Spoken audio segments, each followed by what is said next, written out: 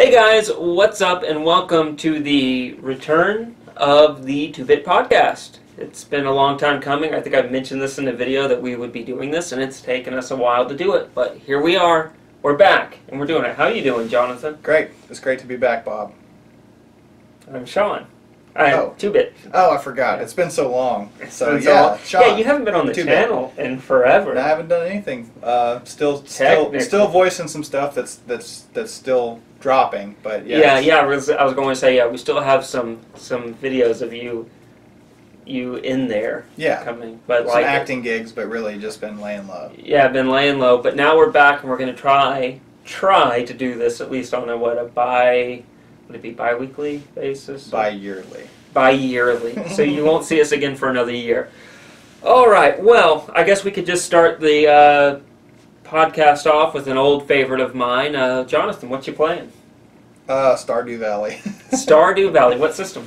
Xbox One. Xbox One? Yeah. I'm not even through year one yet, but I'm severely addicted. It's a 2-year-old game, and the shout out to Chucklefish and that whole project was a resounding success. They're dropping another one that's an RPG about wizardry or something. I can't remember the name of it, but we'll throw it up right here.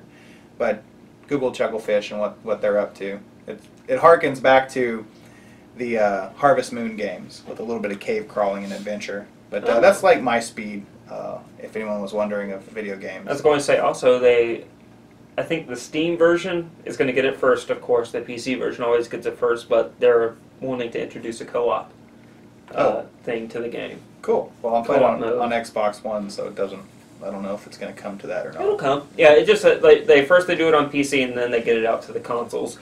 We have 2 versions of it on Xbox One and on the Switch here, and we might get it for PS4 as well. It's just that good of a game. Well, what about you?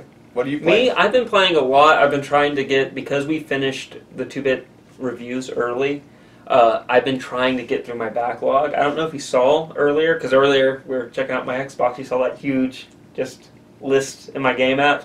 Those are a bunch of games I haven't got to play because I've been reviewing and recording games in here. I just recently finished Deus Ex: Mankind Divided. Mm-hmm. And I'm glad I got that game on a sale. That's all I'm going to say. It's a fun game, but the story, it just drags, and it's the main character's not that interesting, but you could tell that the team that made this game thought this guy is just awesome, this character that they made, but he is he's paint drying on a wall. That's how interesting he is. So that's what I've been playing. Also State of Decay 2.